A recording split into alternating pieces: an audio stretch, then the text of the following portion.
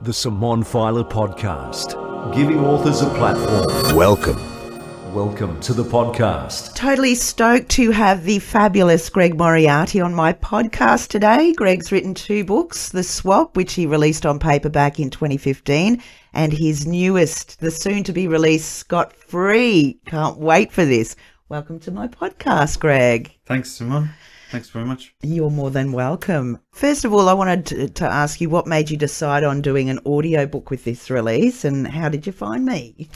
So, with my first book, there were a couple of people that said they didn't read it and they wouldn't read paperbacks, and they right. and I thought, okay, I'll get you to read the next one. I'm going to make sure I cover all my formats. So I thought, oh, let's try audio, and I know that audio is growing. Yeah, definitely. It's growing and growing. So I thought, what's a really good way for an independent author to have a broader reach? And I thought, all right, well, I'll go with an audio book. And I think it's got, it's the sort of story that might have a younger audience reach as well. So. Yeah, it's a great story.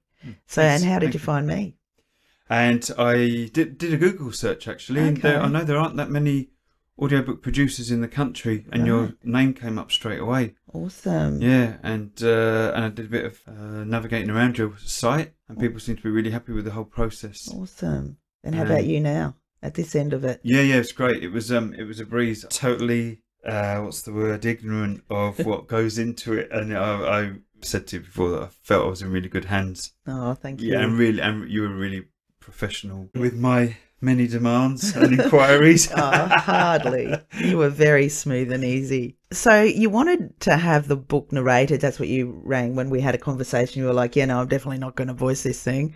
I want a voice actor to do it instead. Why did you decide I'm not going to do this thing? I've always gone with traditional books or maybe ebooks. I've only listened to one audiobook myself. Right. So I definitely have to, and I'm considering the amount of walking and jogging I do, I should listen to more. But when I did listen to them, I realised I didn't have the vocal range for it, and I think I sound really dull. That's really nice. monotonous. And I thought, I want them to show, subtleties in the voice and just control the voice. I'm sure, the narrator would say they're an actor with their voice, and I know I would just come across as an amateur. I reckon. No, I might do it for the next one, but for this one, I thought, and there's a range of characters. Yeah, I thought it needs somebody with a bit more experience and a bit more control of their voice. Yeah. Thank you for that, but no, that was a firm no. Yeah, it was a firm no. I was like, okay. So I did send you a few, and you were like, oh, I don't really know if I want anyone there. And then you said that one audiobook you listened to was Steve Shanahan. I was like, hang on a second, let's see if we can find him. So how do you think he turned out? Oh yeah, really, really, really well. Yeah, I was really surprised when you came back with the name. So I sent you that just to say someone like him, a voice like his. And then when you emailed me back and said Steve's on board, it was like, whoa. So yeah, that was fantastic. Yeah. But I think he did an incredible job. And really, when I heard his narration for Jane Harper's books, I just thought he had the right amount of gravelly, bit of tension. And I needed to bring audiences or readers along with a particular line. So I thought it has to be a male character. Yeah. Male voice, excuse me. And his voice was the right amount of tension, a bit of apprehension, a bit of urgency in his voice. He's got this real sort of almost like panic around it. But he's soft when he needs to be. And he did a really good job swinging between male and female voices and range, fear, anger, just standard speech. It was great. Yeah, I was really thrilled when I was listening to it. It's like I had to remind myself, hey, you're editing this, don't you know? Like, you're actually doing a job here. It was great. Well written, obviously, firstly, and he did a great job narrating it. Okay, we will chat a little bit more about the fabulous plot of Scot Free shortly, but I want to hear a bit more about you. So how long have you been in Australia? Because obviously you don't have a broad Aussie accent. So I came here when I was 15. I'm 52 now. I came here when I was 15. Right. In the mid-80s in 1985 from London. Right. I've got Irish parents. Of the 5 kids, 4 of us grew up in London. And grew up in the western suburbs of Sydney. Okay. Yeah, so I've been here for years, and I lived outside. I went back to the UK for a few years. Right. So that's maybe where your accent came back. Yeah. Did you find that you'd lost your accent at all?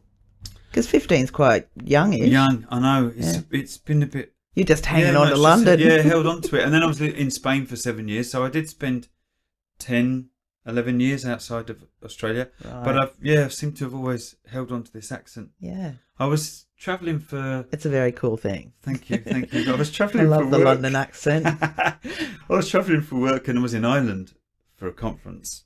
And someone said to me, I love your Australian accent. That was a few years ago. And I was like, wow, I've waited decades for someone to tell me I've got an Australian accent. Where were they from? Yeah, exactly. From Ireland, obviously heard a bit of a twang and thought, oh, that's Australian. That is hilarious. I can't hear no Australian accent there. You can't. No, I'm sorry. Fantastic. So what, speaking of your job, then if you're travelling around, what do you do? So this was before COVID. We used to have, conferences and travel interstate. But I train writing skills. So I do plain English writing workshops. So we train professionals, lawyers. I've got a law degree and background in legal studies. And so, train lawyers how to write in plain language, how to structure larger pieces of text as they try to persuade the usually non-legal readers who are time poor.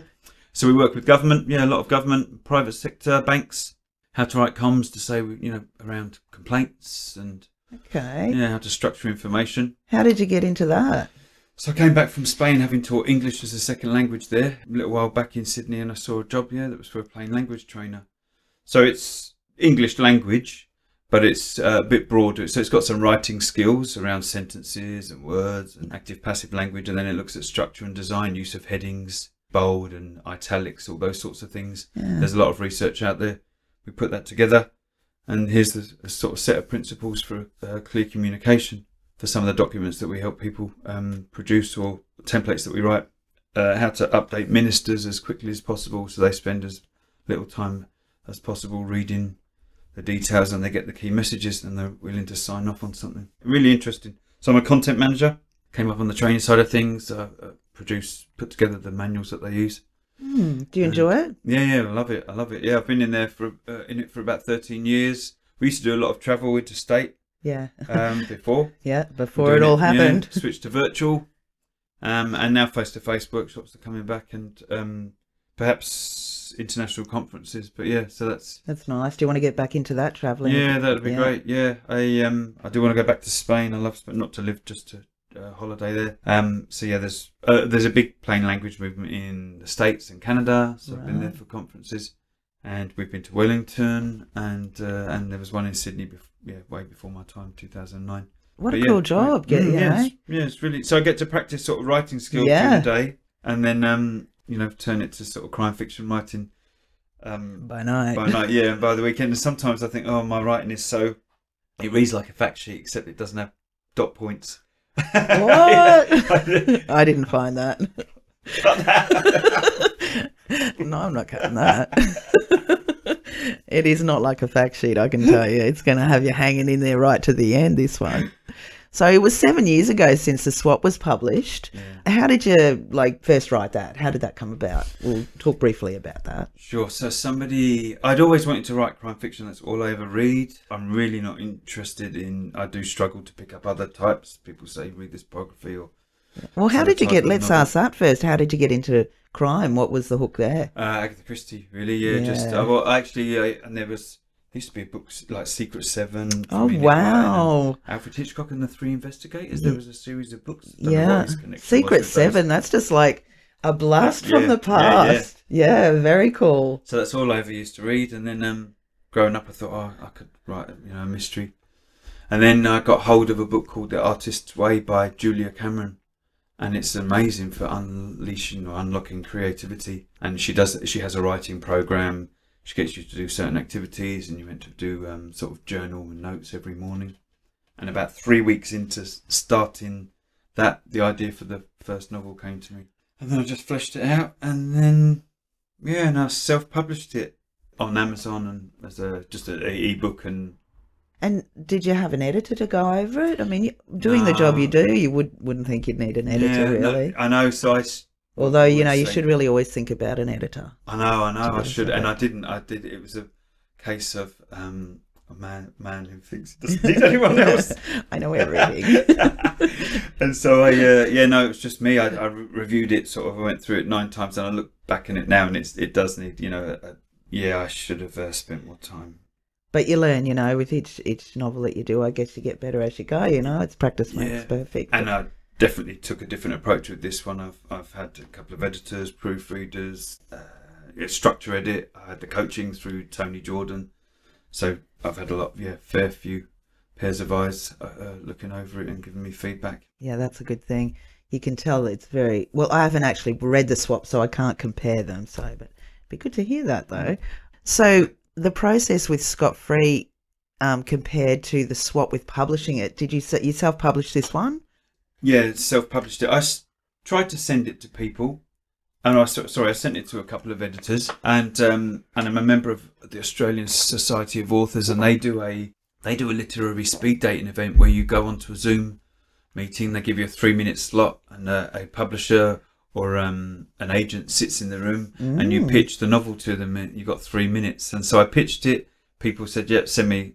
I was really successful with the pitches. People said, "Send me it." Less successful with the interest in it. Someone did actually. He said, "Okay, send me the first few chapters," and then he asked to see based on those first few chapters, he asked to see the entire manuscript. Nice. And he said that's not really the direction that Australian crime fiction is going at the moment. Right. And so he was interested in looking at it if I made some changes. Okay. But you were like, nah. Yeah, I've worked on it for 7 years. Yeah, right. It's at the end of the day, it's just a novel, and so there's the next one that I've got to get onto. I can't rewrite it anymore. I'd passed through it I'd had editors passing through it as well, so I was happy with where it was at. That was the story I wanted to tell. And then I always thought, oh look, I mean, it would be great to get a publishing deal and have that exposure.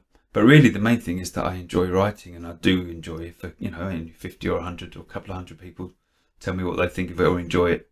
And so the whole independent publishing market is just, why would I turn away from that, spend the next decade trying to get a publisher to take this book up when, at the end of the day, it's just another piece of fiction that people will enjoy and then, cast aside and move on to the next one. I'm never going to see it on a school reading list for exams. No, probably not. That's not what it's about. So, well, who knows where the future might take us? So, having said that, well, that's pretty cool. All of that, So, the process, you just said it took 7 years. So, I mean, I wouldn't know how long it took. I've never written a book. So, but firstly, the character development, because I found all of those characters so real and alive and picturable, if you like.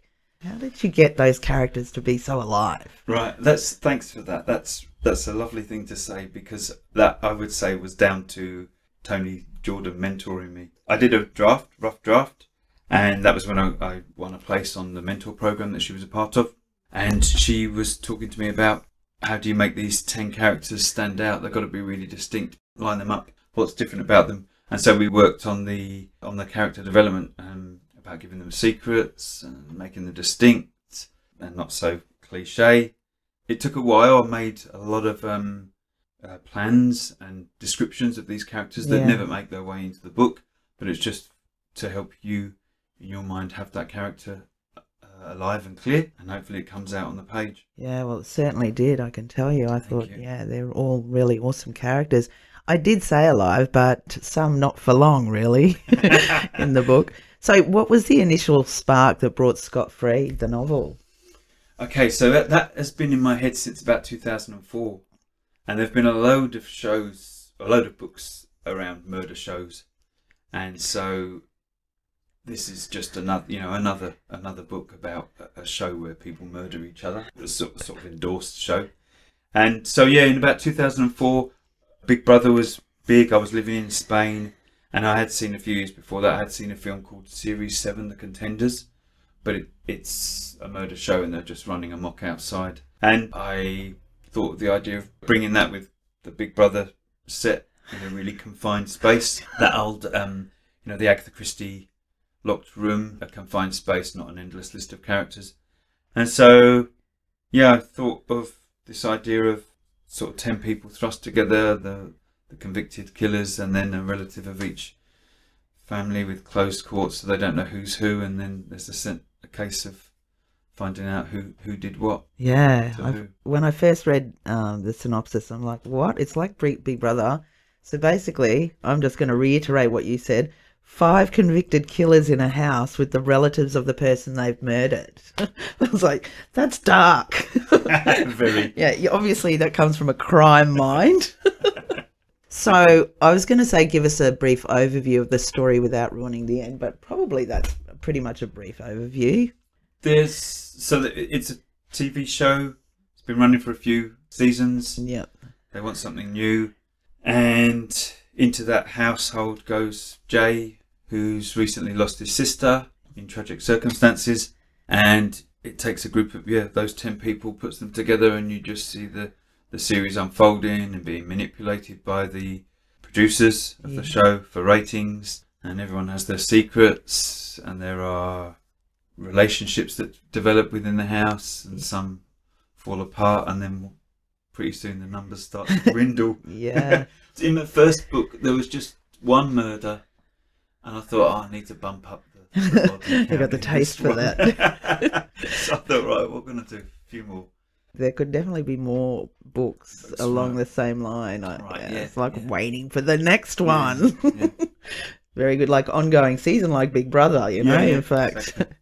All right, I reckon personally, I think it would be number 1 on Netflix if it was released as a movie or a mini-series. Is that something that you'd look into? Oh yeah, I'd love to. That would be my dream, to be sitting there chomping on popcorn watching, dramatisation of the book would be, an absolute dream. Yeah. Well, hopefully we can get someone to, get on board and do the pilot. So that'd be great. Anybody that loves the story, knows anybody in that industry, hit us up. Yeah. Yeah, I could definitely see that because it's so visual in your mind when you read it or when you listen to it. Yeah. Because obviously we've done it in audio now. Yeah. I was going to ask you, I think you mentioned briefly before, you've got some more stories brewing there in your mind. Yeah. So this one is, the draft is done. First draft is done, and it's about a woman who plans a murder with a guy. Okay. So they agree to swap murders. Oh. So that's an idea that was done with Strangers on the Train, and which Hitchcock turned into a film. But yeah, the idea of people swapping murders and then trying to avoid detection. Okay. How do these ideas, do they just pop into your head? Sometimes, yeah. And it's still with the tip from Julia Cameron in her book, The Artist's Way, which is I journal each morning. So I get up really early and I just do stream of consciousness writing every morning, and these odd ideas come up and I see if it's going to go somewhere, and sometimes it doesn't, and sometimes it does, and then I might develop an idea and send it to, send chapters to this writing group, and they give me, they tell me, rein it in, you're talking rubbish. Oh, this sounds good. Yeah. Do you find some other authors have said to me that when they're writing, they kind of feel like they're in flow and it's not really even them writing, it's coming from somewhere. Yeah, I love that. I love that sense of just, seeing what the characters are going to do next. And I'm almost in a trance when I'm picturing this and visualizing it. It's That's just, cool. I'm aware and I'm alert, but just being lost in the moment and really, really running away with these. I guess I'm living in my head. Yeah, I think that is so awesome. I take my hat off to writers that can do that. It's just getting in that zone and letting that flow. It's amazing. Yeah. Did you always want to be a writer? Yeah, I've always wanted to. I always said I was going to write mysteries when I grew up. And I just love the idea of pulling the wool over people's eyes. So I'm not interested in, thank you for what you said about the characters. I'm not really interested in necessarily memorable characters like a Hannibal Lecter. But I just want to really drag people along through this plot, and have them turning the pages. And I like for this one I went with really short chapters, and I think it lends itself really well to an audio book. People listening in short doses. Yeah. Step away when they want to. Yeah, like 10-minute, 20-minute segments. Yeah, definitely. Have you got any advice for any writers that are listening today that have kind of written something and they'd like to actually become an author? My advice would be persist. find a writers group and share ideas and see how other people develop chapters. My general advice would be to find out if you're a person who just likes to enjoy, they write. I'm a plotter. I love preparing, so I've got Excel spreadsheets of each of the chapters. I have to plan it all out. Right. And then start once the idea comes. And other people say, no, I just write and I like to see where the characters are going to lead me. But I generally have to know where I'm heading for each chapter or subsection. Knowing that, realising that was a particular type of way to work, I think the earliest somebody works out if they're a planner or a spontaneous drafter would help them. But anything works really, and people say get into a routine. Just know that it's a million steps. It's a million small steps. All? Yeah, but done one by one. You just have to self motivate or find motivation somehow. When do you write? Are you writing because you've got a day job? So yeah, evenings, weekends, and if it is just an hour or two at the end of the day, that's why it's so important to break it down and chunk it. So I think I don't have to work through the whole chapter. I just have to tidy this particular section of the chapter. Yeah. And it's just layer upon layer. And I think the worst thing that I did was compare the first draft to, like a published novel, and it's not there yet. It's the published novel had to go through several drafts, review. Is that the hard part, do you think?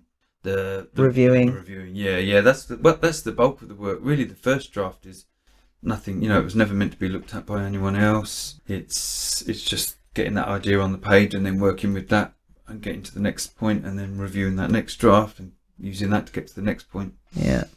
Okay, so what about the guys that have already had something edited and looked at, and what do you reckon they should do then?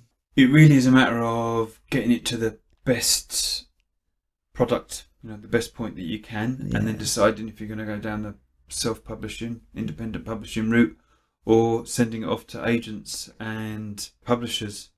I'm too impatient to. I thought I was too impatient to think I can't wait for all these people to take months to write back to me. Yeah. I just thought I wanted it out straight away, and so I had, I'd sent this out a year or so ago, and then I did a major revision of it, and that's when I started send it to other publishers. And then I thought, right now after this, I'm just gonna. I've got family and friends that are waiting to read it. I thought, right, I'm gonna release it. And then I finalised that, get the audiobook done, and it's all come together really, really nicely. Yeah, the time has been fantastic. Awesome. And so, how far away is it that before we can see it and hear it?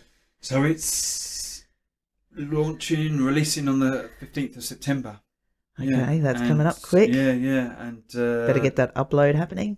yeah. So around then, and then it'll be available online and bookshops from roughly mid-September. Yeah. So I can't wait. Yeah. I'm running a couple of giveaways. Excellent. There's a giveaway on Goodreads. I'm doing a giveaway through my website. So what is your website? How can people find you? Yeah, www.gregmoriarty.com. And funnily enough, there's a politician called Greg Moriarty. Oh, right. Yeah, he's sort of consular and ambassador. Okay. And Google is currently attributing my books to him. But, is that right? Yeah. That can't be. Is he fairly famous? Yeah. So that can't be too bad. Yeah, I know. You're happy to write on that? Yeah, if I get a couple of mistake sales, that's cool with me. Yeah, that's a good thing. That's a good thing, because it's not really a very common name, Greg Moriarty. No. So that's cool. How did you find that out? Just going and Googling yourself? Yeah, just Googling it with the editor who's helping me with the publicity pieces. Yeah, we noticed that his name comes up. Okay, yeah, interesting. I'm going to have to check that out after I have a chat with you. Well, I can say that I thoroughly enjoyed the story. I thought the characters were really real, and it was, compulsive listening, basically. I was just saying, I've got 3 kids. I was saying to them, I'm editing. And they're like, it's like 8 o'clock at night. I'm really actually reading this book. It was that good. So I just couldn't wait to get to the end. Yeah, I really hope that people enjoy the twists in it. I do like to pull the wool over people's eyes, as I said, and hopefully there's that they can't put it down, and they keep reading beyond the usual bedtime because of the story. That's one of the nicest compliments. With the first book, having people write reviews, and they just enjoyed it, way more than I ever thought someone would. That's excellent. So you'll have to get a Google page up for Scot Free. I'm sure you'll get some good reviews. Yeah. So anyone that's into crime or horror, even, I can imagine I can just see it on Netflix, because you can visualize that stuff that you've written in there. Yeah, Scot Free, combination between Big Brother and possibly the Hunger Games, in a room, 5 convicted killers and relatives of those dead people that they murdered. Coming to a store near you. Thank you so much for your time today and for engaging me to do your book. I've really enjoyed it, and I've no doubt it's going to be really successful because it's a great story. Great. Thanks, Simone. I was in really good hands, so thank you so much for your work and bringing it to life. Thank you. Thanks for joining the Simone Feiler Podcast. What's your story? Contact Simone for a chat at brisbaneaudiobookproduction.com.